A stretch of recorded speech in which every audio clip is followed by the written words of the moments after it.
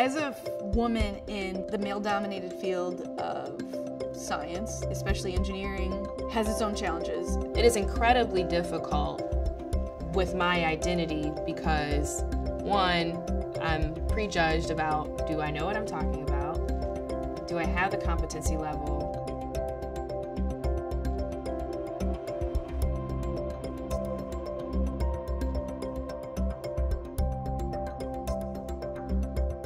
I've dealt with an extensive amount of man-explaining.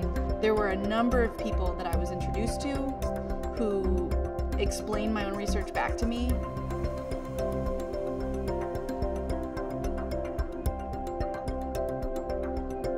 At Rapid Radicals, we're developing an advanced high-rate wastewater treatment system that can treat water in less than 30 minutes.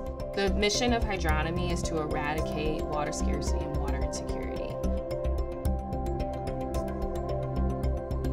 When I think about what I've done, what I want more than anything is for there just to be like another woman who's like, oh yeah, she did that, I can do that.